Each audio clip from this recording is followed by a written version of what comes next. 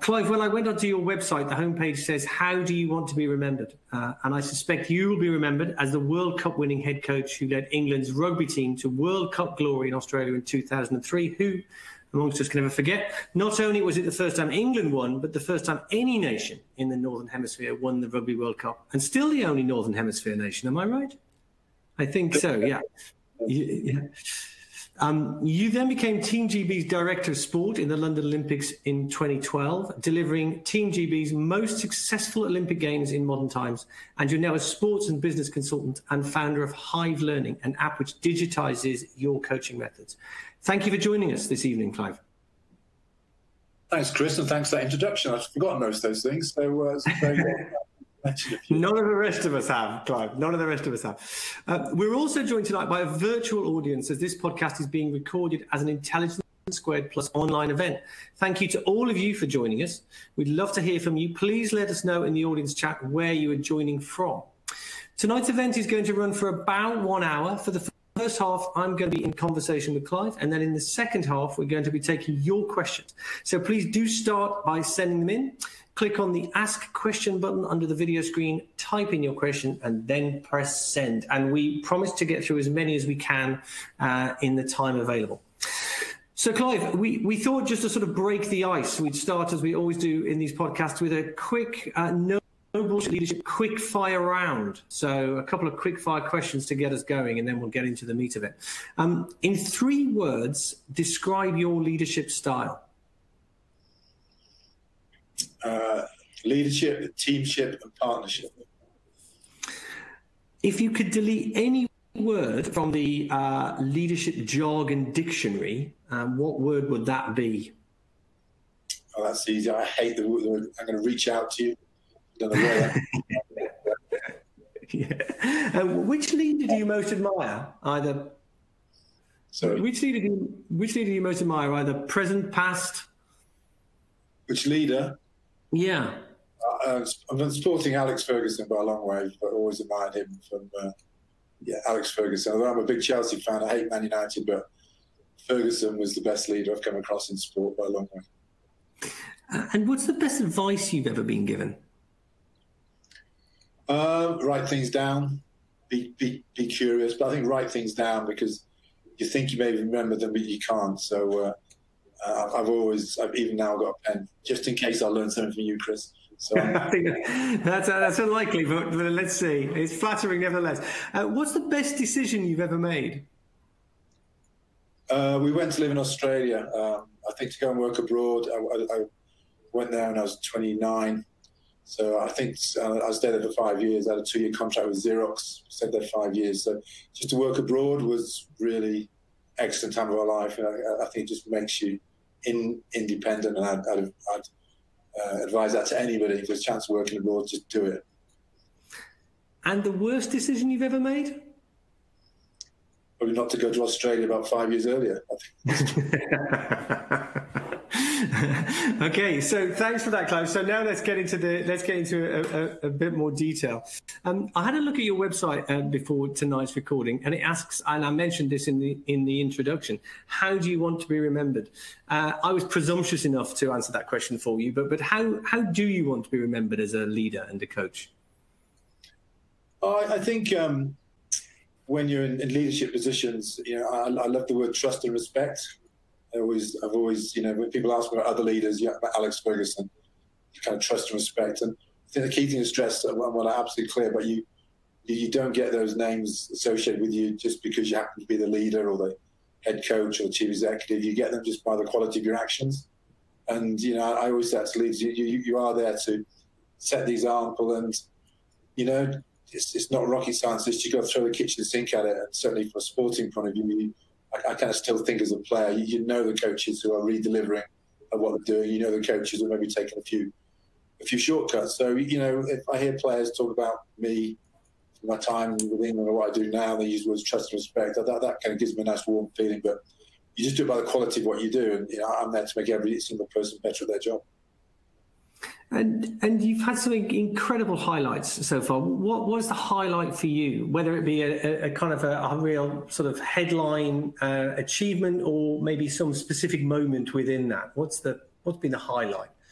Well, I've been very lucky, but of course the Rugby World Cup win was huge because, you know, I didn't take the England job on to actually win the Rugby World Cup. I took that job on to try and make England the best team in the world, I mean, the #1 ranked team in the world. So to get to #1 in the world was a huge achievement, and that's kind of excellence over a whole long period of time.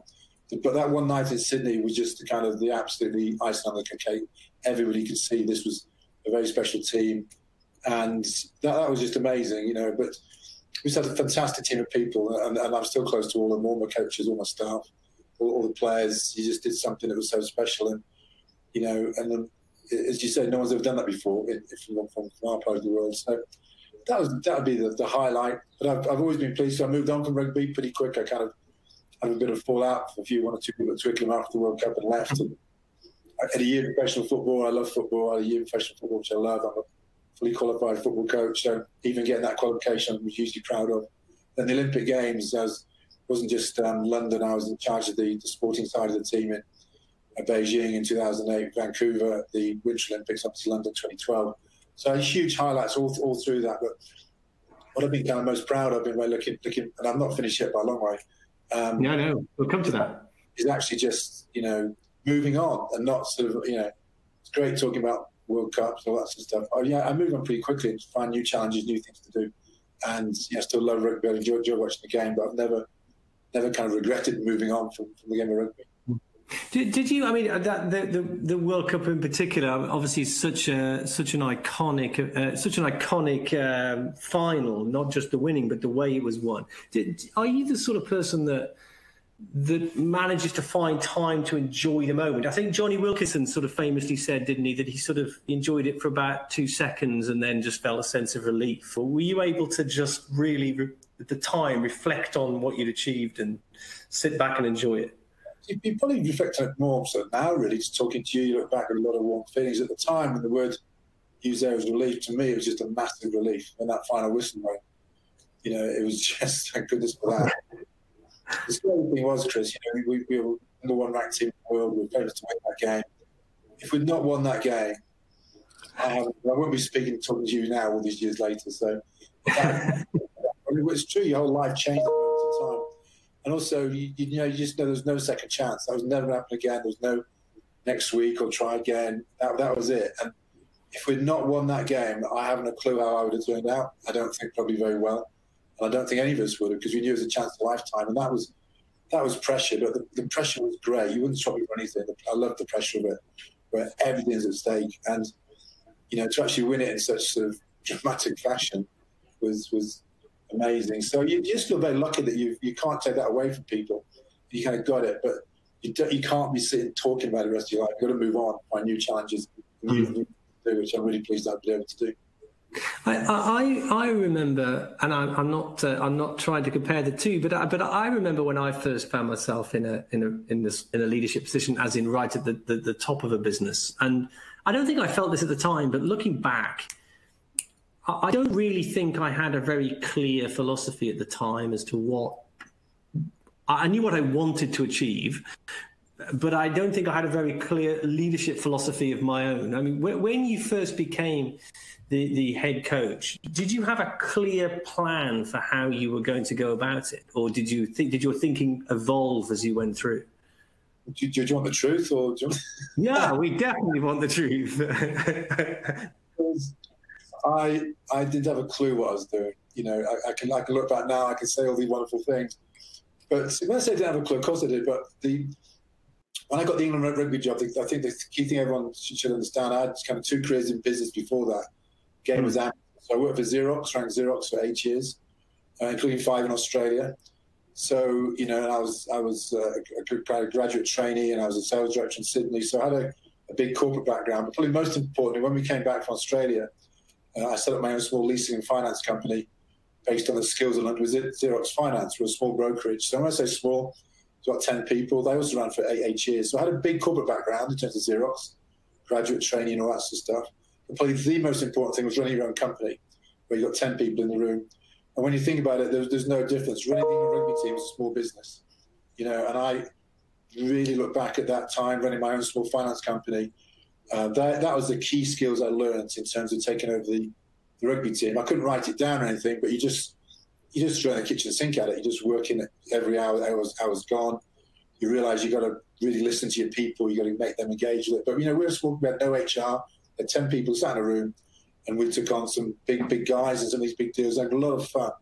I learned so much in that, learned more in that 8 years than anything else. And so when you talk about the rugby team, there's no difference, I think when I think about, rugby and sport, rugby and business, you're delivering results through people. That's what leadership's about. You're not delivering it through yourself, you're delivering results through people.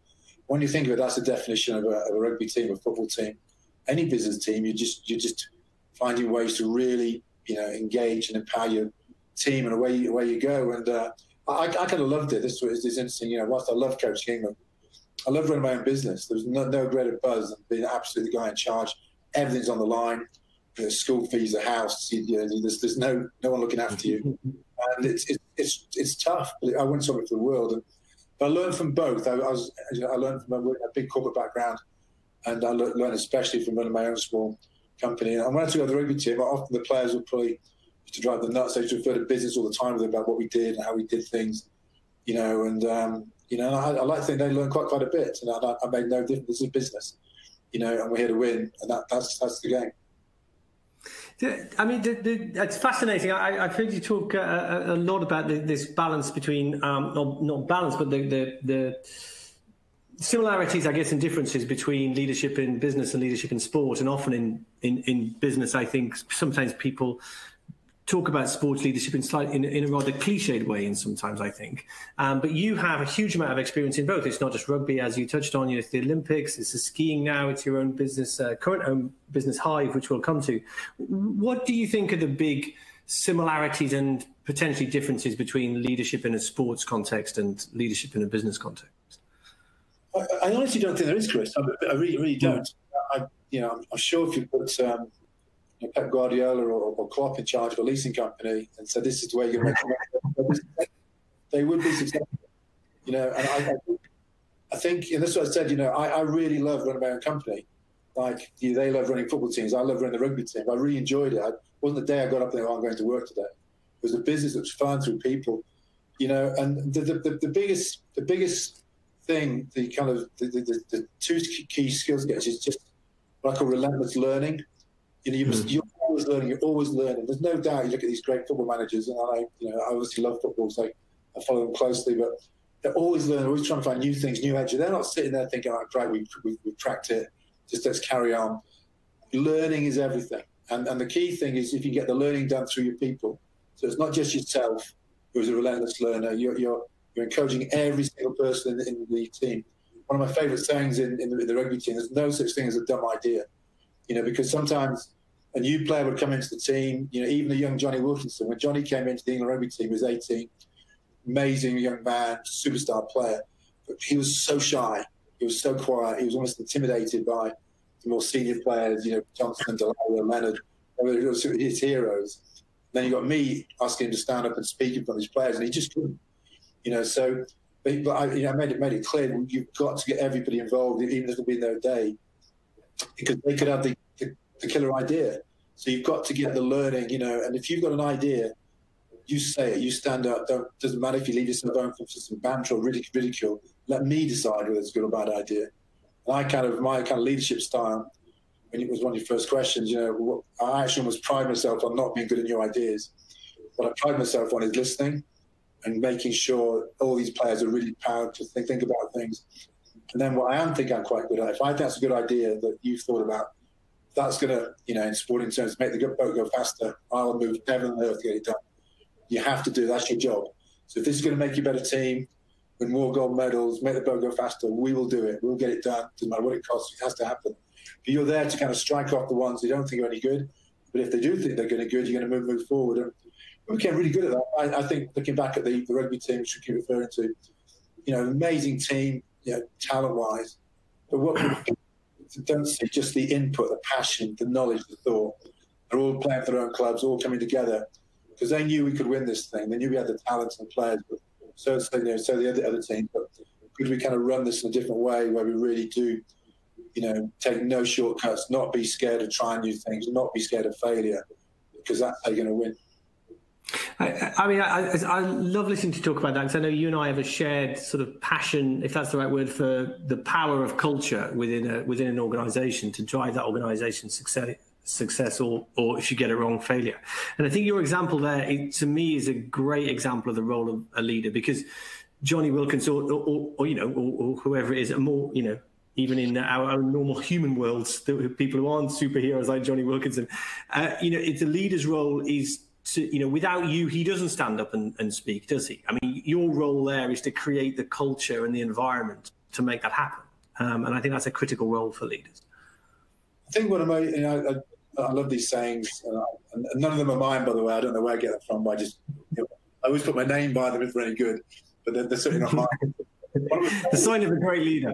When I'm thinking about this, one of my favourite sayings, and I said this to players, great teams made of great individuals. And I repeat it. Great teams made of great individuals. What I find when you're talking to people, because they think there's some magic formula, they think there's some magic teamwork going on, which I don't quite agree. I think if there is a secret to great teams, if you as a leader, my job with the rugby team is to make every individual player better. So I'm going to make Martin Johnson, Johnny Wilkinson, Lawrence Delaney, my job is to make them better at what they do. And if you get every individual, think of your business people, your sales people, your marketing people, your forklift truck driver, if you invest in them and you're going to try and make that individual better, they will give it back to you in bucket loads. And I really do mean it. And they'll know whether you're bullshitting or not. So is this guy delivering? Is he making me a better player? And then if you, in a sports team or a business team, you look around the room and suddenly you see all these amazing individuals who are superstar players. Team stuff, Chris, becomes quite easy to do. Because you've got this incredible talent, but you're investing in them all the time. I don't think many businesses quite get that. They think there's this magic formula to creating teamwork, and I think you can never invest ever in training, making people better at what they do, because you will get it back in bucket loads. That's how I've always worked, and hence a rugby team is quite interesting because it's so different than even a football team, because there's so many different positions and different sizes. You've got big guys, fast guys, tall guys, everyone is very specific. So I want to make every single player as best they possibly can, and that's a huge challenge because that keeps you awake at night. But when I'm running my business, from the secretary to the market, I'm trying to what have I got to do to make you better at your job? And if you do that, they won't forget that, and that's why I spoke before about trust and respect. I think you get that, and if you do it, if you just talk about it and you talk a good game, you can't hide these people. They know whether you're delivering or not. And that takes me to I could talk to you about the rugby team all night, but I also want to talk about the Olympics. I remember when I first met you, I felt like I as a rugby fan, I'd watched a lot of the rugby, but I hadn't fully appreciated the difference in the role that you took within the Olympic team, and it struck me that you just compared to the rugby team to, let's say, a kind of a sort of a startup business almost. The Olympic, if that to extend that analogy, the Olympic team was like running a kind of huge corporation, I suppose, in terms of scale. What were the differences in terms of the leadership style you had to pursue, I suppose, as director of sport at the Olympics? Yeah, it was a very different job, Chris. I mean, in the rugby team, I'm the head coach. I'm Pep Guardiola. I'm in the changing room. I'm in charge of my team. The Olympic team, I was kind of overseeing the 26 sports. So my job was to make sure these 26 sports really operated together. And there were 26 totally different businesses, from British Cycling to Dave Brailsford, some amazing teams. And then but the whole range of sports in terms of different cultures, different personality, different fundings, British boxing, taekwondo, hockey. So you've got 26 totally different businesses. And not silos, that's the best way to look at it. Very different. Some of these sports didn't even get on with each other, because they were competing for funds from UK sport. So there wasn't a lot of love lost between some of these sports and people, which don't surprise me, because I got offered this job. I came out of the blue. I was about looking at a football manager, and a guy called Colin Moynihan, who used to be the Minister of Sport, Lord Moynihan, who I'd met a couple of times and really liked. He got hold of me and he said, "Look, we've won the bid. We know you're in football, but we're going to create this new job, and it's not quite what you normally do because it's more of it's not an admin role, because I'm overseeing these coaches. I had to go head to head with all these pretty aggressive, winners like Brailsford and try and sort of create a team. It was amazing. Looking back, I'm really glad I did it. It was an amazing job. And to actually see firsthand, because it allowed me to go behind the scenes. I could go behind the scenes of all these sports. I had the saying about being a sponge or a rock, and I'm a total sponge. I'll go anywhere if it means I can learn something. And just to sit in the back of team rooms and cycling athletics, and just see the way different things would run. But also, you can see there was when you look at these superstar athletes, from Bradley Wiggins to Victoria Pendleton to Rebecca Addington, Johnny Wilkinson, Mark Johnson, they're actually the same. They're just doing different sports. They're incredibly driven, and they want to win. But also, what came across really clear was, it's not just one way. They don't just sit there and listen to the coaches. They work with the coach. They question the coach, and their knowledge of their sports. Like, I talked about relentless learning before. Their knowledge. And then it was only then I started to write things down and try and work out what on earth I had done with the rugby team. Because until then, I was just throwing everything at it. But then I was able to actually see why we were successful and what the comparisons were with some Olympic sports that were successful and some of the sports that weren't so successful. It's a business. It was back to delivering results through people. But it was a great job, but I was more in an administration role. But, it wasn't plain sailing. I was really surprised at the animosity between some of these sports, because you kind of watch on TV, like we've all done, the Olympic Games, amazing TV. You see Team GB, even all in the nice tracksuits and walking around. Behind the scenes, it's not quite like that. There's a lot of angst, a lot of tensions, a lot of personalities, a lot of blow-ups. And my job was to make sure that didn't happen, basically. I loved it. It was, obviously not named names. There was a few people I just couldn't believe the way they went about doing their job, because it wasn't what I was used to. So I was surprised in many ways, but I loved it. Fortunately, London turned out to be really successful, which was great. And I mean, is that where you developed I suppose, formulated your concept of teamship? I mean, do you want us to talk a bit about that? No, the teamship came from a small business. What teamship is, right.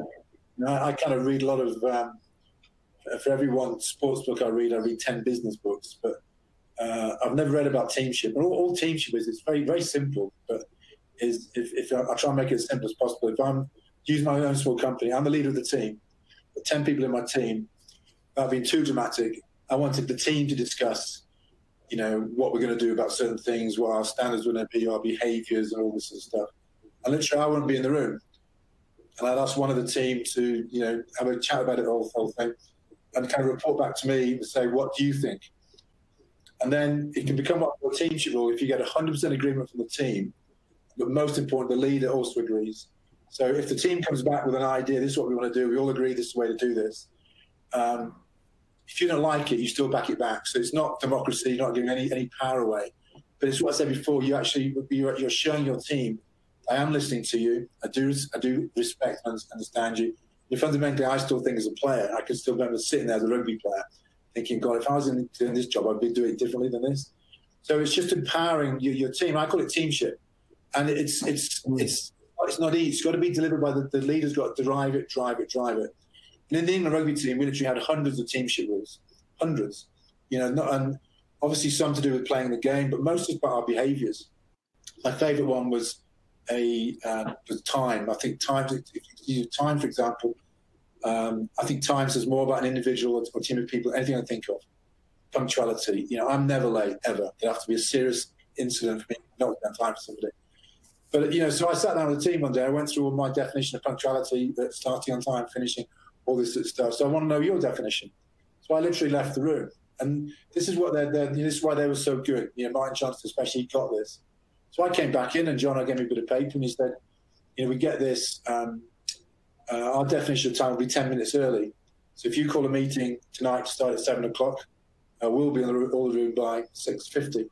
So you, the leader, read this, you're going to accept this. And 10 minutes early is totally possible in a sporting team. So it's not in a business thing in that sense. So you sign off on it. And then you kind of name it. We named it Lombardi time after an American football coach called Vince Lombardi. And I promise you, anybody listening to this call, if you ever meet any rugby player who played under me, just go Lombardi time and they'll go 10 minutes early. And even now I meet players, everyone's 10 minutes early and they laugh. And it's culture. So your teamship will create your culture.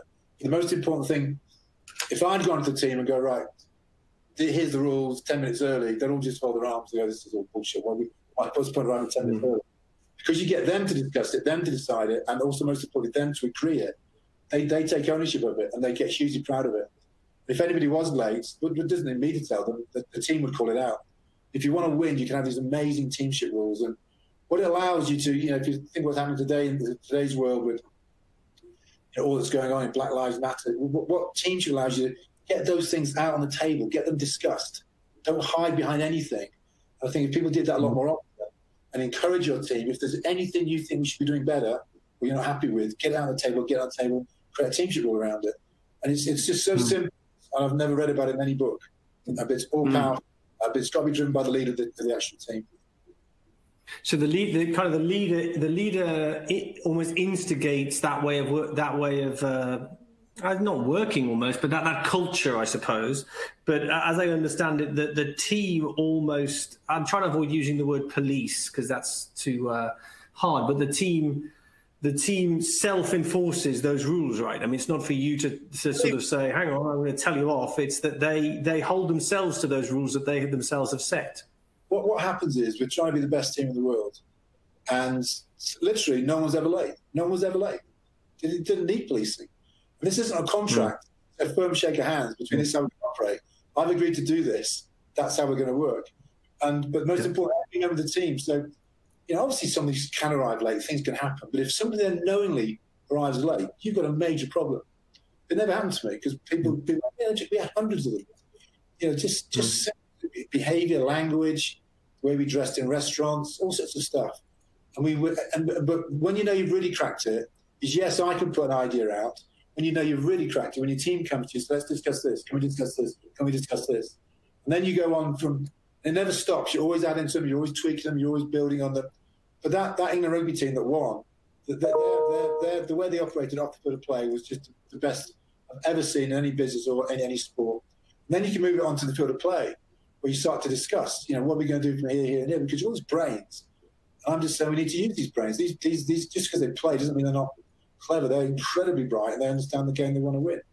So it's just called teamship. And, I wouldn't know any other way of working with any team of people. I couldn't. I just know how to do it. I'm running, golf club, amateur committee, that's how I do it. Same thing. You need to have a clear ways of working that we're all happy with. But if it's 9 out of 10 people say, yes, we'll do it this way, and one says, no, it cannot become a teamship, because that person might be right. That could be the killer idea. It's not just a majority of rules. You've got to have every single person, that's what we're going to do. And there'll come a stage where you as the leader go, okay, we're just going to get on with this now. Even if I'm not quite there, we'll try it for a couple of months until we get on with this, because you can change it. And it's all powerful. But it's certainly my style of leadership. So teamship is a style of leadership. It's not a one-off sort of project. So it's a style of leadership where you really are engaging with your team and listening and taking what they're saying very, very importantly. I love, in a way, fitting these two big concepts we talked about together, this idea of creating an environment where everybody gets to speak. You talked about the Johnny Wilkinson example. You're creating an environment where he or she, whoever, whatever the context is able to say whatever's on their mind, a worry, a concern, an idea, and at the same time then having a framework for a discussion and a decision with the group as to whether that is something they're going to embrace and work with. It's kind of two sides of the same coin in some ways. To be very clear, in the team room, we had some humdingers. Just because you win a World Cup, everyone seems to think it's something wonderful. It wasn't. Sometimes it got really quite tasty in there, if you know what I mean, because once a win, they were and some big guys. Big guys. It all picked up at times, but the teamship rule was there's nothing wrong with disagreeing in the team room. But but quite simply, the teamship rule, when we walk out that door, we all walk out the door holding hands. There's nothing comes out of that team room. But we want disagreement, we want questions, we want arguments, we want people calling people out. That's what high-performing teams do. But no one ever fell out. There's never, not quite any blood on the carpet, but we had a few moments where you've got to go, guys, calm down. And especially with if you look at some of the games we lost, we did some of the analysis on the TV. Someone said, what were you doing? What were you doing? Because you shouldn't have said that to him. And he exploded. So even that was teamship rules. And the team room was a magic place. We had this, I put a lot of stall on the team room, which is it's kind of more than a boardroom, and we made it a place where when that door was shut, right, it wasn't there for a chat. But what it was quite noisy because I wanted them coming in with thoughts and ideas. And I would, it wasn't me delegating. I would just say, what do you think? What do you think? So you get opinions through them.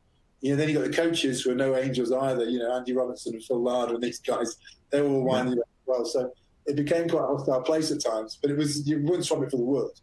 But also my licensing company, every now and then it all kicked off in that because we didn't do it right or whatever. And, we had to, that's where I learned it from. I relearned teamship from that small company. And, we may kick off and say things in that room, but we'd just walk outside the door, high five each other, and get on with it. We said our piece now. And was that other leave it on the way behind was another one of my favourite. It's done now. It's going to move on. Go out the door. Let's get on with it. I definitely think that with effective teams, you have to be able to disagree, and disagree is a polite way of putting it, but without falling out. You need to be able to have a real old proper row, and then at the end of it say, let's go for, we're both arguing about this because we deeply care. Let's get it out. Let's get it said, and then let's go for a pint or whatever it is you want to do afterwards. Because I think if you don't, that's when you get to politics, schisms. People don't say their things that they feel. Tensions build up. I've spoken to Alex Ferguson about this, spoken to Toto Wolff about this, and they say the same thing. We almost laugh. Everyone thinks because you win, there's this beautiful thing, and actually, it isn't that beautiful, But that's why they all like it. But they love it. I love it. I loved it. I love the kind of confrontation within the team room because we wanted to win. We did want to win, and we're trying to create these amazing standards. And I think, and I think the players loved it. They absolutely loved it because they knew they could, and the kind of the humour also was all part of it. But that's what high performing teams do. Sometimes it's not this wonderful, wonderful place. That's not the real world because things do go wrong. You have big losses, and all this sort of stuff. So it can happen, and you find out a lot about yourself in those situations as well. You talked earlier about the best, the great teams are made up of great individuals, and I've heard you talk before about the DNA of a champion, that just talent alone isn't enough. What makes a champion, if not just talent? Clearly a champion, you've got to have talent. You start with that. You can't take someone off the street and put them into a racing car or an England scrum or wherever. So you have to have the talent, but I just think, I think everyone's got talent. I don't think a lot of people realise how talented they actually are. But once you've got talent, if you really want to try and leverage your talent, the biggest thing I come back to is just your ability to learn and really take ownership of your own program. Yes, you want to work with your coach and do things like that. And you should listen to your coaches. But, I love this term, relentless learning, where you're actually, and this is what I encourage the players to do. I'm encouraging them to go out and study, find out, come back to me. What do you think? How can we do this? How can we do that? And that's what champions do. Steve Redgrave, when he was 16, was nowhere. He's now the most successful Olympic athlete. He was 16 years old. He hardly could get in a boat. But he went on to be convinced by his sheer knowledge of what to do, how to do it, both physically, mentally, and he took really ownership of his own program. And that's why I see a lot of these champion athletes, their knowledge of what they do is amazing. And then on top of that, I use the word attitude. I like the word attitude, Chris. I think attitude is a great word. But I don't think people are born with attitude. I think you can coach attitude. So I break attitude down into 10 areas. And each of these 10 areas, there's a whole presentation on each one of them. But it allows me to measure attitude. And it is things like punctuality. It's been like obsession and these are the words. It adds up to as he or she got the right attitude. So if you get somebody who's relentless learning, got the right attitude, and they've got talent, you can take them anywhere. And that's why I look at it. So this is all, I kind of developed this thinking over a long period of time. And now you look at people and you can measure. And if I'm coaching them, I'm very clear the coaching process. I like to think I can improve anybody from a chief executive to a scrum half. It's the same process. You just go through the same process. But you absolutely number one thing, they've got to get involved in this. It's going to be a two-way piece of work. If you think I'm going to sit here and just do all this for you, it's not going to work that way. And that's not going to make you successful. You've got to really become passionate about this yourself and start to get really kind of aggressive in a positive way with what you actually do and what your working day looks like if you want to be the best in the world. I'd like to talk to you briefly about innovation as well. We well, we're hopefully coming to the end of a very, very strange time in all of our lives. And certainly in business, that's going to mean a huge amount of change. And I think some creative destruction probably as well. And I think we're going to see as a consequence that a huge amount of innovation in all sorts of parts of our business lives, all aspects of our lives. What role has conscious innovation played in your sort of leadership journey? Do you see yourself as an innovator, as a leader? No, that's fair. I've never even thought about it, to be fair. What I've always believed in, and this probably comes from my Xerox background, whoever wins in IT tends to win. I've said that for the last 40, 50 years. IT tends to win. Of sport, I promise you, is no different than anything else. And certainly in the sporting world, when I became the rugby coach, that was the first time I was a full-time professional coach. We had no excuses. And I went massive on the IT side, massive, in terms of, because there's no point having all these wonderful programs unless the players can understand it as well. You have all the coaches working on all the ITs, and there's amazing software to do. But what we did was, at the time, probably, when I first took over the rugby team, less than 5% of the team had a clue how to use a laptop computer. And the players from Leicester, my club, couldn't spell laptop computer. So this was going to be quite challenging. Some of the players go, "What are you doing?" The press had a field day, because all these tough nut players are walking into the hotel with laptop computers. And that's the team realize now. There's one guy.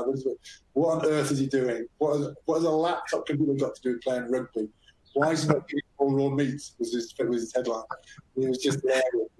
And I came out at the time, some of the players, because they couldn't use this stuff. But it was quite simply, when we explained to them why we're doing this, and also, they were quite interested in the technology side of things, and we brought the very best trainers in. But when we showed them some of the software programs available, the key was getting them to use the software to analyse their own performance, whether it's on the field of play or off the field of play. And that at the time was just completely groundbreaking. People thought I was starting bonkers.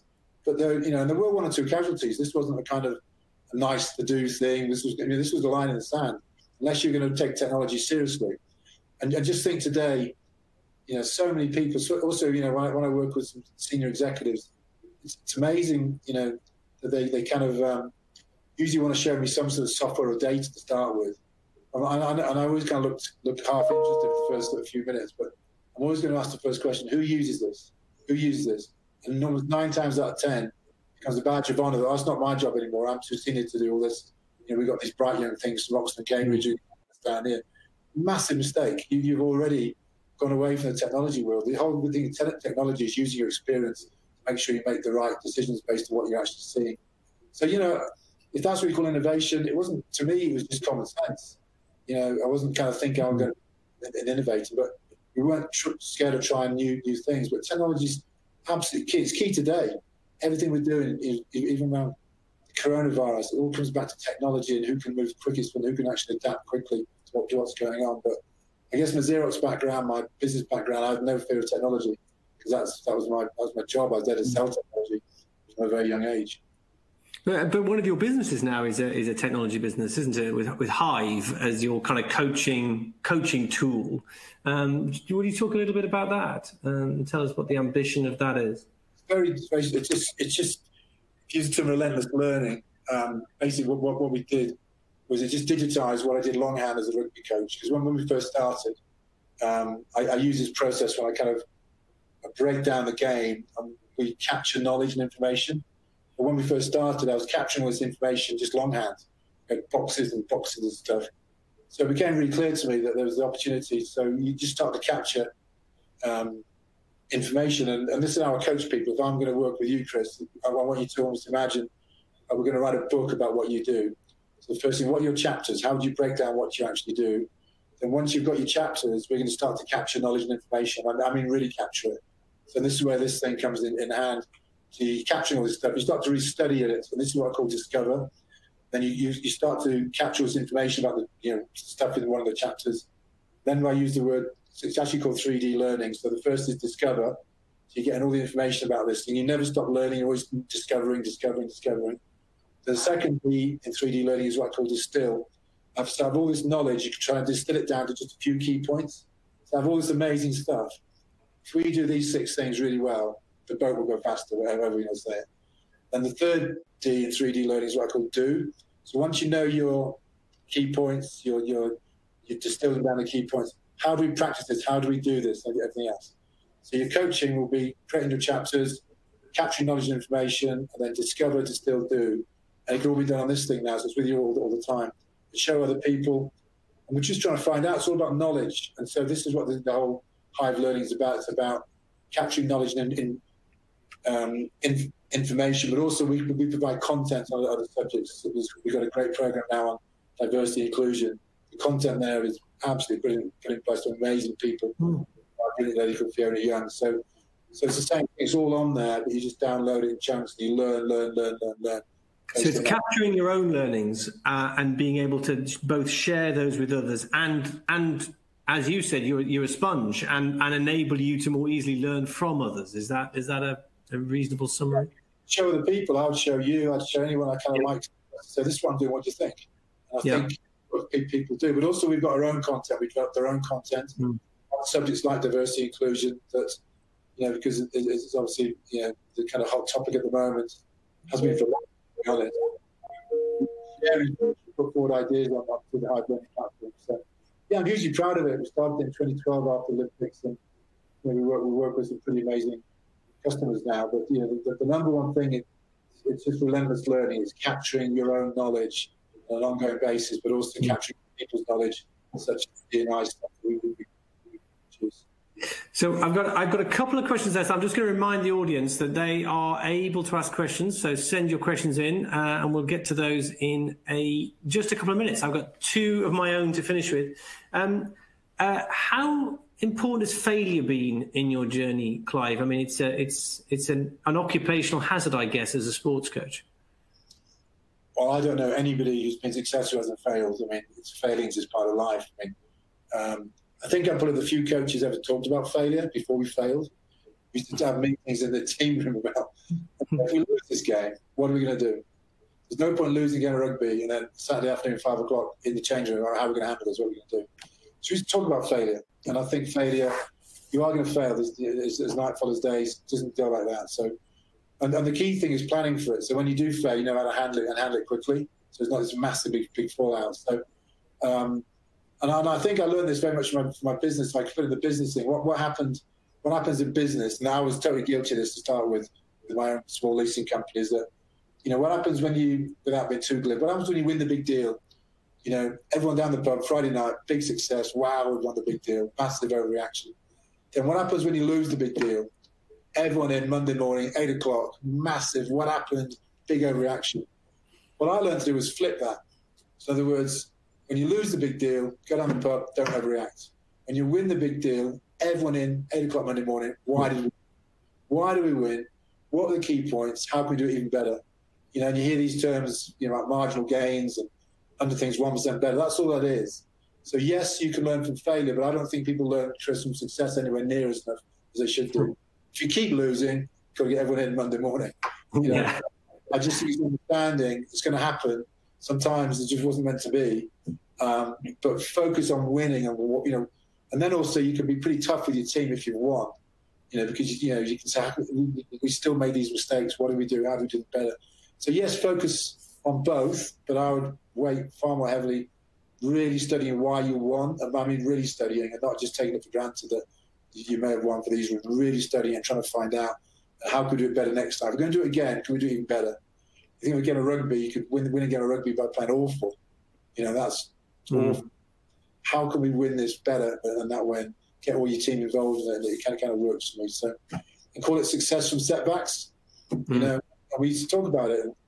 I spoke to sports coaches, and they go, "You couldn't possibly speak to your team about failure." We can, because if you start thinking the ramifications of failure, you don't want to fail, and it can become quite motivating. Crikey, if we fail, this is what we're going to have to go through.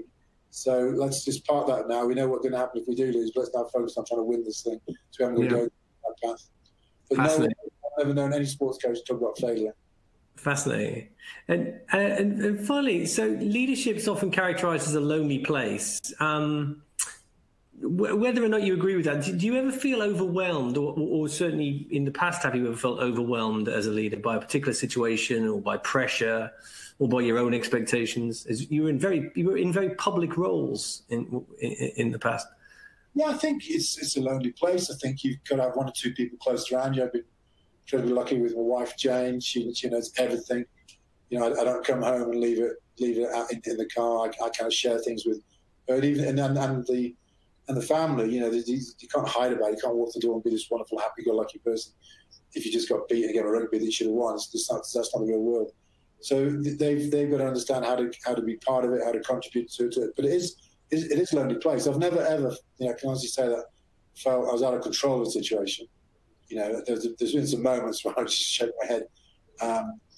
You know, and it's amazing how good you feel in the morning sometimes. Where you know you got to just get to bed early, get some sleep, have a beer, go to bed, and just get up early and start again. You know, just crack on with it. It's not going to go away, but let's not dwell on it all the time. And you know, I'm always much better in the morning.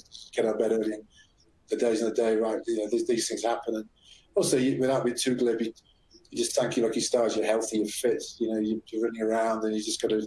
Yeah. You know, a lot of people look at you and just not feel sorry for you just because you've had a bad time or left you on a rugby or left a big deal or something. Stuff happens. Just get out of bed next morning, crack on with it quickly. So, Clive, I've enjoyed this. I really have, and I could keep going forever. I'm sure you probably couldn't. You've got other things to do, but we've got 15 minutes and we've got lots of questions. So I'm gonna try and pick a couple, and we'll try and get through as many as we can. There's first of all a question about culture. I'm just going to scroll to it. Essentially, I'm going to paraphrase. You talked a lot about culture in the rugby team. Were there some players who you considered to be great players, but who you essentially cut from the team because they didn't buy into that culture? There was one or two early on. I never named them for obvious. No, I wasn't expecting you to do that. But I think culture is great, and there's one or two. Didn't want to learn computers. You could just see behind your back they're taking the mick and all this sort of stuff. So, some days they've got to go. The same in business. You know, I think, you said earlier, talent alone is not enough. It could be the most talented person. You know, if I'm going to sit down with that person, I'm going to throw everything at you to make you a better player, and I'm not going to get a response back. We might as well just shake hands now. You know, and if you don't get that, fortunately, most of the players understood it. They kind of got it. One or two of them maybe didn't, but they were, to be really honest, they weren't the superstar players. The superstar players got what I was trying to do here, and they really did buy into it. You know, headed up by the guys you all know, because I don't think anyone ever spoken to them like I've spoken to them before. Because I get that. What I learned from my business background, I was just saying, I think we can win. I think we can win at the very highest level, but I need every individual to make some real commitments here. You've got to become the best player in the world, and I'm going to do everything possible to do that.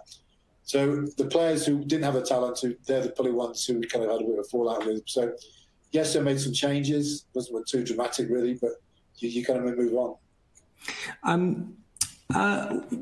Do you think social media has changed the nature of leadership in sport? Players have got huge audiences on Twitter and Instagram, and some players have got in trouble for what they've said online. And there's a sort of a corollary to this question, which is, therefore, are you glad you're not coaching now as a result? Oh, no, social media, I think I'm right. The first tweet was sent about 2006 or 7. It wasn't that long ago. Yeah. So, you think the Rugby World Cup final 2003, I never, as a rugby coach, had to really worry too much about social media. But players had newspaper columns, they wrote books. The Olympics, for example, I remember hearing you talk about the challenges of the Olympics. Yeah, but by the time the Olympics came around in 2012, social media was right up there. So it's like all things. I actually like social media. I'm not scared of social media. I just think, again, you need some strong teamship rules. Okay, we need some real strong teamship rules on social media. And I want you guys to really think about this. We're trying to be the best team in the world, win Olympic gold medals, whatever you're trying to do. We're not going to remember because we're good at social media. We're causing havoc on social media. So we need to, and with the Olympic team, I think we had about 10 teamship rules around social media. But none of them were saying, we could have just banned it and tried not to. That would just create a war. We just try to do the opposite, to really engage with it. Because it's a good thing. It's actually a good tool if it's used correctly. But players, athletes don't know. You are pressing one button, your career is ruined. It's serious stuff there. So you've got to take it seriously. You've got to have your teamship rules. You've got to get buy-in. And again, at the Olympic Games in 2012, I was so proud. There wasn't a single social media message from any athlete that anyone took offence about, because we'd done all this work with them about how to handle it, what to do. But they all used it. And what I'd say to, you know, if you think about it, if you're used to using social media and then Olympic Games come up, you stop it. That's not the right behaviour. You want to do, you know, when you go to rugby games, Olympic Games, your behaviour is the way you live your life, got to be the same. So if you suddenly take this away or ban it, you just create this problem. So it's just a case of understanding it, using it correctly. It certainly doesn't scare me in terms of, that's not the reason I'm not coaching at all. I've got to try. I don't use it that much because I find myself reading it too much. What I have found, you know, I've really tried to take it off my phone almost. If there's something I think I need to share with people, and people might find interesting, I'll go and put it on my Twitter account. But also, I don't go on it. So I just found myself spending far too much time looking at my flipping phone. And life's too short to spend all your life looking at your phone, reading other people's messages. A question about the person you cited right at the start, Alex Ferguson. How much should leaders use anger? Alex Ferguson could famously be furious. Jose Mourinho seems frequently unhappy. Shouldn't leaders be optimistic and caring? The answer is yeah. I mean, Alex Ferguson, for 95% of his time, caring and all that sort of stuff.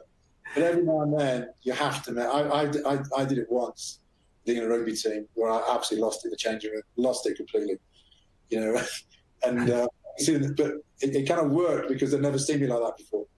Because I needed to shock them, massively shock them, and not go through what we normally would do, which was kind of this very professional half-time routine and do all this sort of stuff. It was the classic teacup hair dry moment. And you can't do it all the time, or they get fed up with it, just laugh at you. But if when it's needed, you have to be emotional every now and then.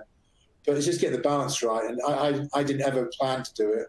But just every now and then you've got to do it as a coach. And there's been some famous moments with Ferguson. I think he cut Beckham's lip once and chucked a boot or something, which when you're in our position, you just sort of smile and says, I can relate to that. He was just so mad. And he didn't mean to throw it at him, but he just threw it at him. But he told me about that, and he obviously didn't aim at it, it was just an accident, but he did chuck something. But yeah, I think that's good. And same in business. Every now and then, you've got to become across that this is, you're not happy with things. But you've just got to, in business, be a little bit more clear in your thinking so you don't actually say something that you may really, really regret in terms of upsetting somebody. Well, is there anything that you look back on either at the Olympics or at the rugby team and think, I would do that differently now if I was in that position again? Like big decisions you faced that you would have changed? I don't know, because you've kind of, it's done, you can't change it, you've got to move on. So I would have already learnt if I'd made a bad decision or done something I regret. Sat down on the Monday, done what I just explained to you, you know, what happened. Don't do it again. But it's all part of it. As long as you come out the other end one day kind of smiling, it's part of it, and you can really get a bit stressed and start to think, well, should I have done that? Should I have done that? I mean, you know, at the time you're doing it with the best wills. Yeah, you look back and maybe odd selections would have done it differently, maybe, but big deal. You got to move on. You know, you can't change it. So no, not much, Chris, to be honest.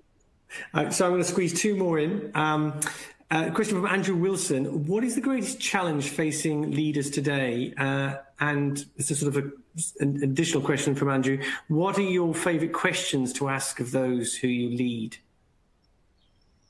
I think the biggest challenge today is what's going on. I mean, none of us have ever been trained or even thought about what to do in this situation. So I think that's where the real strong leaders will come through. You know, we'll look back at this moment in time, and hopefully some organisations, some companies, some teams will come through really, really strong. Others will fail. And it's this case of hopefully you would have had some sort of planning for it going forward. You couldn't have planned for the corona, but a major disaster could have happened. So it's just a case of the planning, learning, trying to predict these things. And actually getting ready for it. And so I forgot about that question then. The second part of the question was, what are your favourite questions to ask of those who you lead? Yeah, I just asked them in terms of their learning. Just show me what you've learned today. Show me what you're doing. Can they show me anything? Show me their history. And if they can't, we've got to start quickly, because if it's all just stuck in your head, the chance that it'll be stuck in your head and you'll keep forgetting it. So I just want to know, what they do on a regular basis to capture their own learnings, capture their expertise, and how can I help improve that? Because I think we can do it better if we work through that 3D learning process and get it, and the people understanding that. And it's almost like I want to capture your IP. I want to make it better. I want to capture it, study it. How can we make you better at what you actually do? So that's my favorite question in a roundabout way. And the final question from Francis Cody. You've talked a lot about this during the past hour, so I think I can guess the answer. But do we need to employ more people in corporations who've run their own small businesses? Absolutely. I wouldn't say corporations. I would say governments. I would say people who are used to making decisions, haven't had a big corporation behind them. They really put it on the line, because they're the people I really admire. The small business mindset. It's tough being a small. It's not small in terms of small. It's just the sheer numbers. And I think some of the the best business leaders I know have all started off running their own companies. They've learned good lessons, bad lessons. They've learned how to win. They learn how to fail, which is really important. But they're there to make decisions. And I think sometimes top people in companies, they've got there without ever having to really make a decision, because they've always had the backing of a big corporation behind them. Same in government. What have they really done? When you really get against the wall like we are at the moment, what have they really done to prove they've got the kind of the mindset, the bottle, the spine to kind of get through this?